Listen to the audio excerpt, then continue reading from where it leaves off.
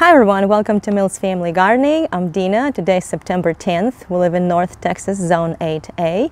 Our weather finally has cooled down and today is a perfect day to plant root vegetables. And here we have our in-ground bed that we worked on about a month ago.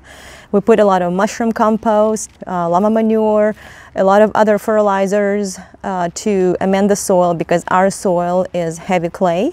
So hopefully this will be good enough for all our root vegetables. We let everything sit in the ground for a month. We had some rain, so everything had time to blend together and break down better. And just now I put some bone meal into the ground, watered and mixed it a little bit with the soil.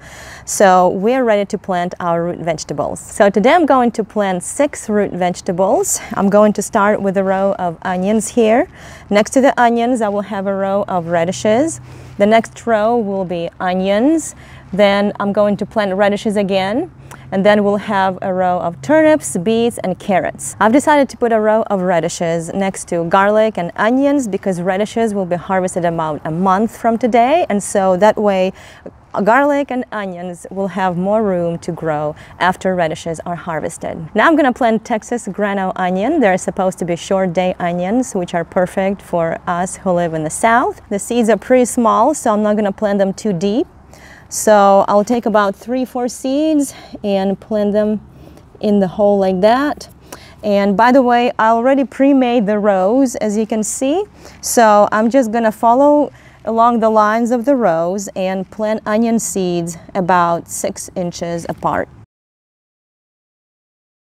Next, I'm going to plant some garlic, and this is California soft-neck garlic that I grew last year. And we didn't have a good harvest because our winter and last fall were very dry, and that's when we had our baby, and I did not have time to water our backyard. So we didn't have much harvest, but we got some garlic. So I'm going to separate the cloves. I'm not going to plant the smallest ones. I'm going to use the biggest cloves. So I'm going to take a clove. This is the side where the roots will come out, and this is where the plant is going to come out. So I'm going to plant it with the roots down. I'm going to plant it pretty deeply, just kind of push it into the ground and cover it with the soil, and it will be just fine. And I'm going to plant them about 4 inches apart. Again, the root side down and the plant side up. And just push it into the ground as deep as I can and cover it up.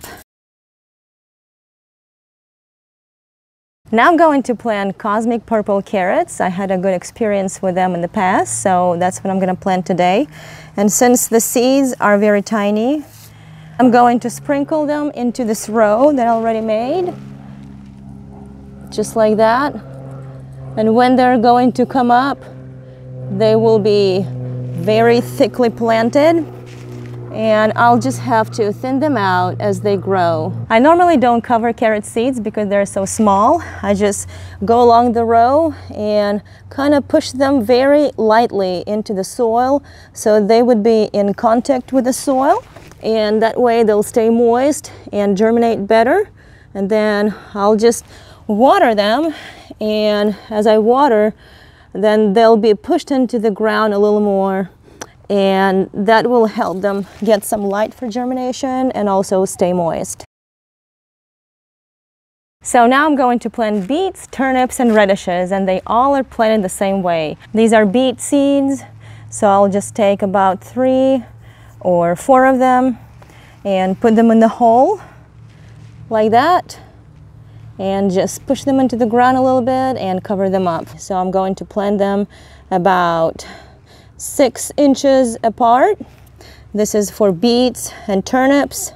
And then with radishes, I'm going to plant them about 2 inches apart because radishes are smaller and they don't require as much space to grow well. It's always better to plant more seeds if you have a lot of seeds because birds and insects like to chew on little seedlings. So I prefer to plant more seeds per hole, probably about 5 or 6 seeds per hole. So in this row, I'm going to plant some green turnips. These are the seeds that my mom gave me a while ago, and I've been growing them ever since. Again, about 6 inches apart.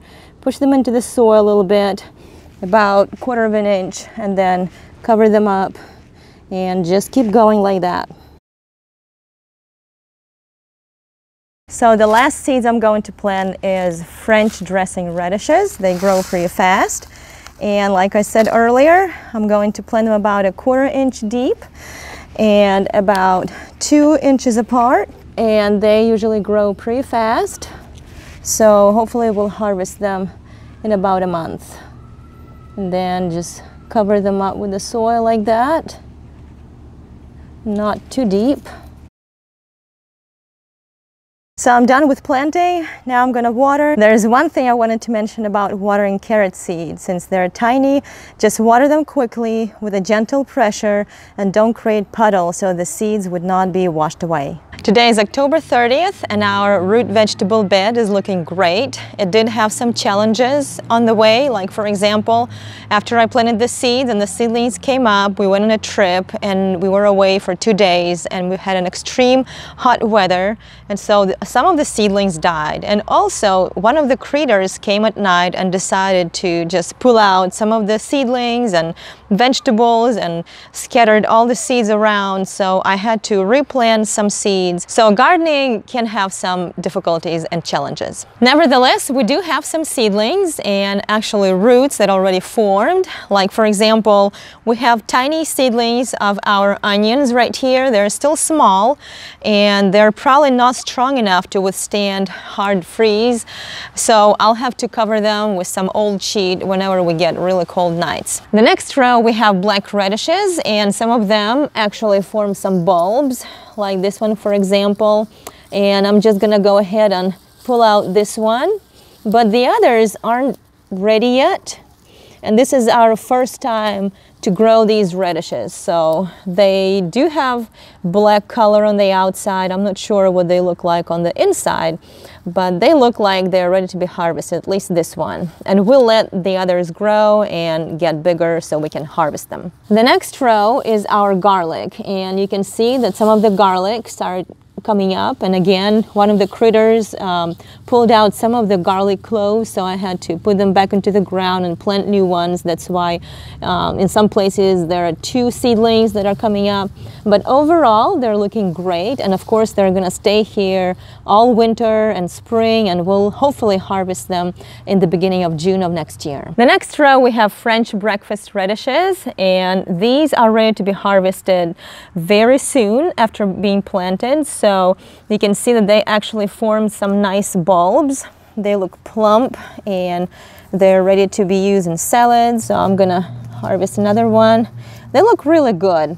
They all are ready pretty much to be harvested. Okay, our next row is the row of carrots, and you can see that some seedlings have grown, and again one of the critters just scattered a lot of this carrot seeds, and so we don't have as many left, but whatever we have left, they look good, strong, and again they'll stay here through the winter and spring, and we'll probably harvest them closer to June of next year. Next to the carrots we have a row of beets, and some of the seedlings look pretty big and strong, and again I had to replant some seeds because they were disrupted or died from extreme heat, but the ones that are in the ground, they look good and they're going to stay here through the winter, and hopefully we'll harvest them next spring.